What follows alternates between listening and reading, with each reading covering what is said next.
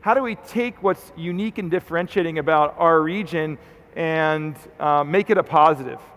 So one of the aspects of our area is Southern hospitality, treating customers really, really well, going above and beyond, being thoughtful. And we try to say, how do we infuse Southern hospitality into our brand and make that a differentiator rather than being stressed about the fact that there are some negatives to being where we are. So again, we felt that there was much greater value in being authentic than trying to be someone that we weren't, and try to find positives. So wherever you live, wherever you're from, there's something really unique about that area. I encourage you to think about what's unique, think about what's differentiated, and use that as a positive. Also part of that is being intentional about who you want to be as a company.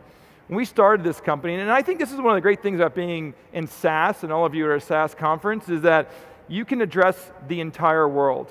The world's your market. Right? So when we benchmark ourselves, when we started this company, we didn't say we wanted to be the biggest company in Raleigh. We didn't say we wanted to be the biggest company in North Carolina.